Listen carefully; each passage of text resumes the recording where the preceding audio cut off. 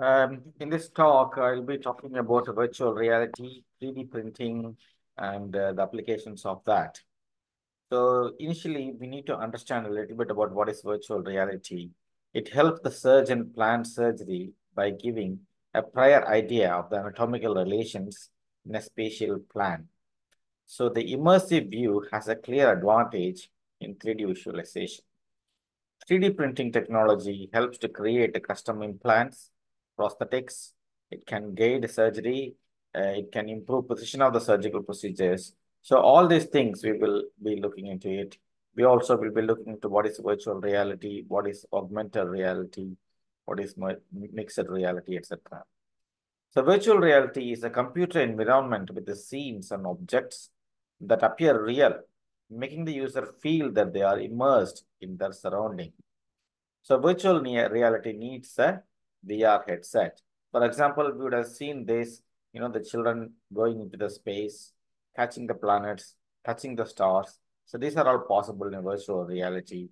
And similarly, we go through a lot of, virtual reality games where we wear the headset and we feel that we are actually surfing or we are going into the space. So these are all virtual reality. Augmented reality augments your surroundings by adding digital elements to a live view, often by using a camera on a smartphone.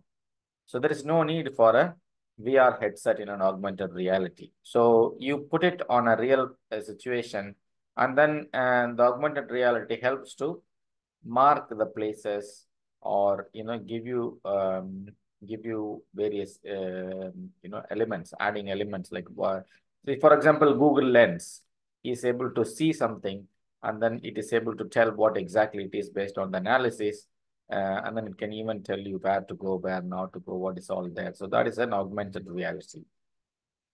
Augmented reality enabled phone can bring pet animals right into your space. For example, this is my outpatient department where I'm not allowed to bring my pet, but with the help of this Google augmented reality application, I could bring my pet into my room. Augmented virtuality is the reverse of it, where in a virtual environment, a real life object can be visualized. So here in augmented reality, it's the real environment where the camera is able to catch this virtual animal, whereas augmented virtuality is the reverse. So anything virtual is needing a VR headset, whereas that is the other way around for augmented reality. So steps of virtual reality. So basically we do the image acquisition on a CT scan or an MRI. So the basic requirement is you should have a very thin cuts, 1 mm cuts. And then based on the image segmentation is a process where you select the organ of interest and add different colors to it. And then with the computer modeling, you can create different superimpose arteries, veins, the actual tissues and tumors. And then you can build it into an augmented reality or virtual reality experience. So this is a patient. We had a bilateral tumor in the kidneys. So both kidneys had tumor. So and this patient had a preoperative chemotherapy. So because tumor is on both sides, we cannot remove both kidneys. So we have to plan the surgery. So that is the virtual reality headset. So the tumor is now marked in green, and then we are able to do the virtual surgery there, cut it through and see the planes. So this helps us a lot in planning the partial nephrectomy. So we can actually go through the exact planes. Then we can only remove what is needed. So that is the part of the tumor removed from the right side. The similar thing is done on the left side also. So virtual reality planning actually helps us to know the depth of it, what exactly we will encounter, where the vessels are, whether we'll be entering into the renal pelvic calcium system. And in this patient, we also had a 3D printing. So it actually helped to see whether the tumor which was removed was exactly the same size. So we can also do a virtual surgery. So this is a joystick with which we can actually remove the tumor and see what is left of the tumor. So this kind of playing is possible with virtual reality applications.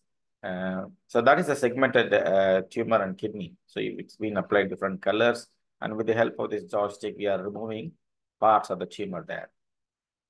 So we are also able to see the relationship of the tumor to the actual kidney. We can see the volume of the kidney and volume of the tumor.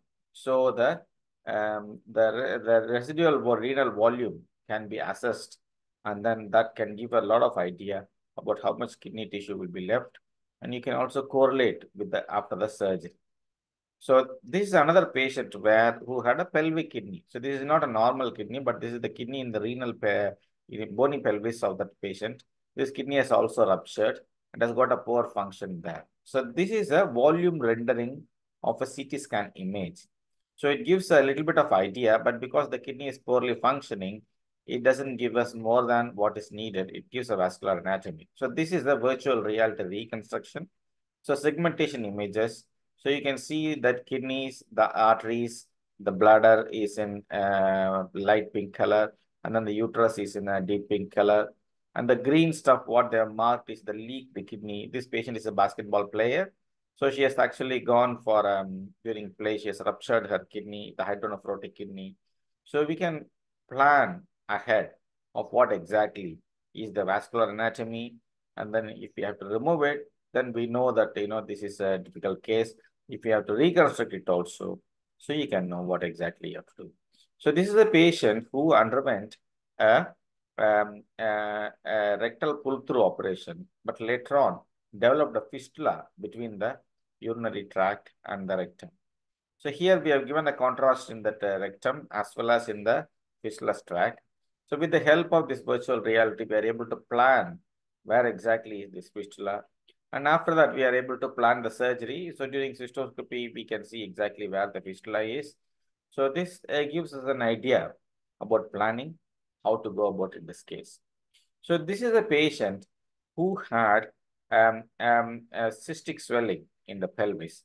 In fact, there were two cystic swellings. So there was one side a non-functioning kidney with an ectopic ureter, and then there was also an ovarian cyst.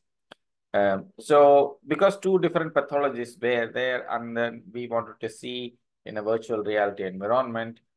So with the help of this headset and then after segmentation, we are able to see, we can actually superimpose the MRI images.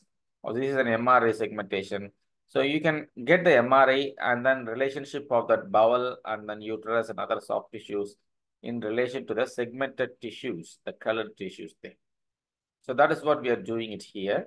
And so we are able to see that with the help of that, we can see the sagittal section, coronal section, whatever section, and you can see the segmented portion in relation to the non-segmented bowel.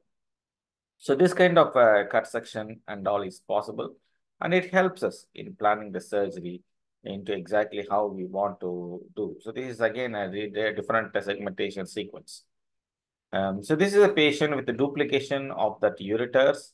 So you can see that the upper moiety ureter is, colored in green, is dilated and obstructed, and it's ectopic. Whereas the white colored ureter is the lower moiety ureter, which is inserting normally.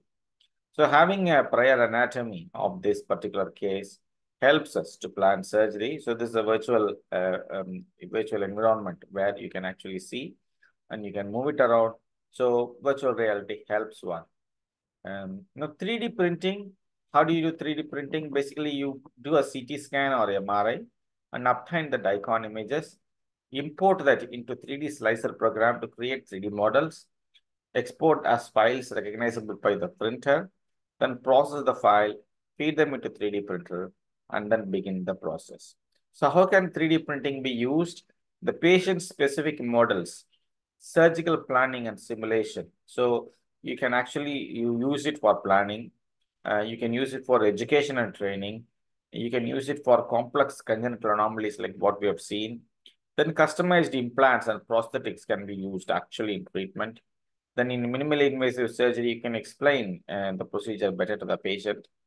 Then it can actually reduce the operating time and anesthesia exposure and enhanced communication with the parents, patients, and families. So all these things can be used. So this is a Wilms tumor patient, which we saw earlier, where we have printed the both tumors with the photopolymer resin. Now, this is the patient who was operated in the Institute of Child Health, Egmore. So, this patient had a maxillary tumor, a cementoma. So, this has to be excised. So, after excision, they have to replace the maxilla here. So, with the 3D printing, so they have replaced the maxilla, and the tumor has been excised, and the face has been restored here. So, this is a patient with a temporomandibular joint ankylosis. So, this patient underwent replacement of the temporomandibular joint, and this has been done by 3D printed model. So, this is a 3D printed temporomandibular joint, and then so that has been replaced after excising the original joint. So, real-time applications. There are multiple real-time applications. We have actually seen some of the applications in both VR and 3D printing. So a laptop with a dedicated graphics card provides the endoscopic view of the video captured card. Then the instrument segmented neural network runs on the laptop and extracts the images. Patient-specific 3D model is constructed preoperatively, and then 3D model is manually aligned and overlaid on the endoscopic view on the laptop, and the model rotation and alignment is performed. So this is a mixed reality, basically. Mixed reality means you combine a virtual reality and an augmented reality. So initially you acquire a 2D image and then convert it into 3D image. Maybe you can do a 3D printing, but a virtual reality glasses are also used along with the real patient. So for example, this is a mixed reality where the surgeon is wearing the virtual reality headset, and then he is also able to do the surgery while he is able to see it. So this is another mixed reality, a prosthetic surgery, a robotic prostatectomy is being done here. So these arms and all have been placed. So they are wearing the headsets. So the headsets probably will give them a view of inside, and then the robotic console will give them an actual set. So they can actually, after they can do the planning here. So they can get the tumor and then the vascular anatomy, everything into the vision there. And then with the help of that, they can plan. The assistant is actually doing the virtual augmented mixed reality there. And then the surgeon is actually sitting on the console doing a 3D. So they can actually direct each other and help each other. Like this is exactly where you have to go a little bit inside, a little bit outside. You know, he is able to see it more clearly, whereas the other person is able to see it in real environment. So a mixed reality and augmented reality can actually augment each other. So 3D printed pros and cons. So 3D printed models provide a tactile feedback. This allows enhanced understanding of the 3D spatial reconstructions. And you can even print a biological material. For example, a matrix of the bladder or a kidney can be printed, and then cells can be allowed to invade it there. Then the disadvantage is time and the cost. So virtual reality allows simultaneous visualization of the volume rendered data set and corresponding 3D measures, which may contribute to a more comprehensive understanding. But the user is completely cut off from the real environment in a virtual reality. So he'll be thinking that he's facing the north, but he actually would have moved to the south, to another corner of the room. So that is a problem when you're wearing a VR headset. Augmented reality permits concurrent visualization of the 3D models in the real environment, making it more suitable for use in the operating room. However, accurate co-registration of that augmented reality content into the real-time application can be challenging. So technology continues to evolve and contributes to improving surgical safety by reducing the risk of complications, enhancing precision. So it is important for healthcare professionals to stay up to date with these advancements to provide the best care possible. The surgeons are well positioned to help integrate artificial intelligence into modern practice, and surgeons should partner with the data scientists to capture data across phases of care and to provide a clinical context. So artificial intelligence has the potential to revolutionize the way the surgery is taught and practiced, with the promise of highest quality patient care. So thank you very much for listening to this talk.